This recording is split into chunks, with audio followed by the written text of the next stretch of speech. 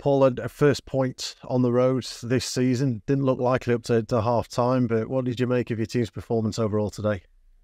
Good. Things that please. I thought Brighton started really well, and as disappointed as we are with the goal, I think sometimes you have to give credit. I thought they moved us about and really tried to exploit the spaces that they created.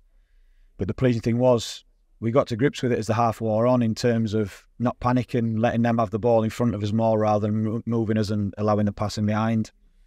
Yeah, and it allowed us to really stay in the game, which ultimately has ended up giving us the chance to get the point and possibly go on and win. And then in the first half, we weren't particularly good with the ball. When we regained that first pass for the counter, listen, I'm talking, we missed by a couple of yards twice, but they're the moments where, with what we'd been playing for.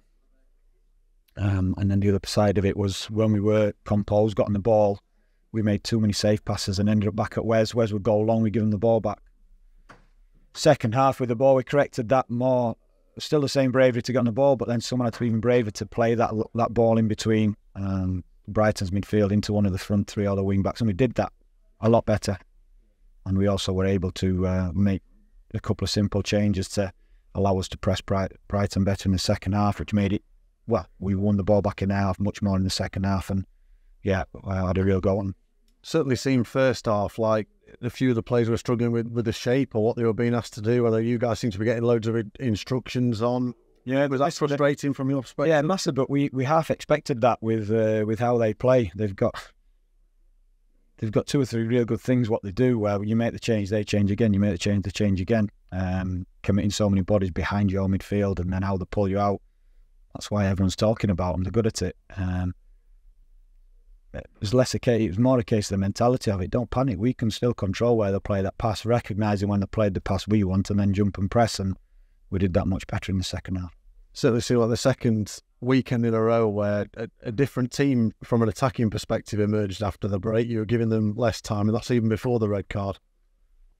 Yeah, well, we've said the reasons. Yeah, we know how tough it's going to be, and we're asking for top performances every week, but that's got to be our aim. When we're not putting in top performances, we know it's a tough game because we're playing against good players.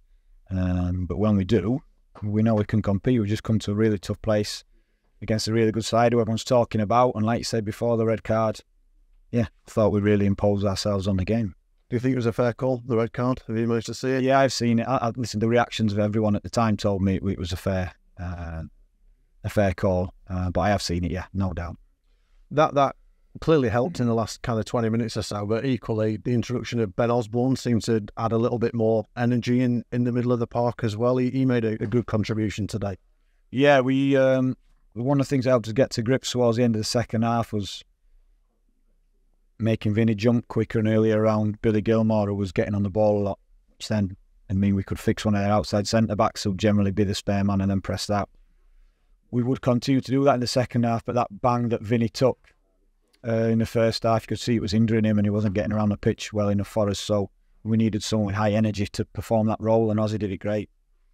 And then obviously when the goal comes, you had a couple of other opportunities as well. I mean, Jayden Bogle's just been talking about how frustrated he is, had a chance to win it. Yeah, just seeing it, he was, listen, I think Jayden's game probably epitomises what we talk about when we say about the belief I have in our players and how we want to see them play.